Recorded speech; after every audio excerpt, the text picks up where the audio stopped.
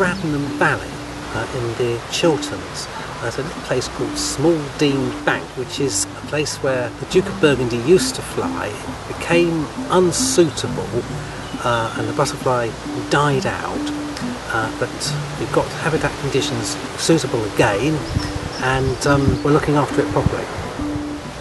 First of all, we had to work out why the butterfly had become extinct in the first place, address those issues, restore suitable habitat conditions, and then work out how to bring the butterfly back. So what we did for that is we went and harvested eggs from Ivinghoe Beacon in the North Chilterns, where there's really quite a sizable population of this little butterfly. The following spring we released 29 adult Duke of Burgundies here at Small Dean Bank, and 25 at another similar chalk grassland site about 300 yards away. The following year we had quite a reasonable emergence. Now, this little butterfly really only ever occurs in very small populations, and the peak count we had in 2012 was a mere 15 adults. Now, by Burgundy standards, that's actually quite good.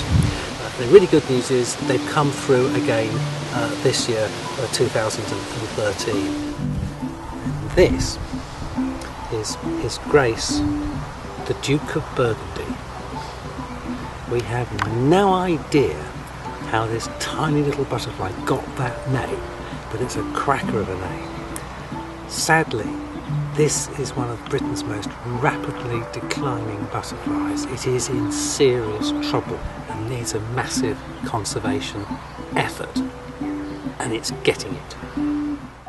Crucially, we are not managing these two little sites just for His Grace the Duke of Burgundy. There's several other species of butterfly and indeed moth which require similar conditions. Habitat conditions are looking really good, and it's really just up to the butterfly and the weather.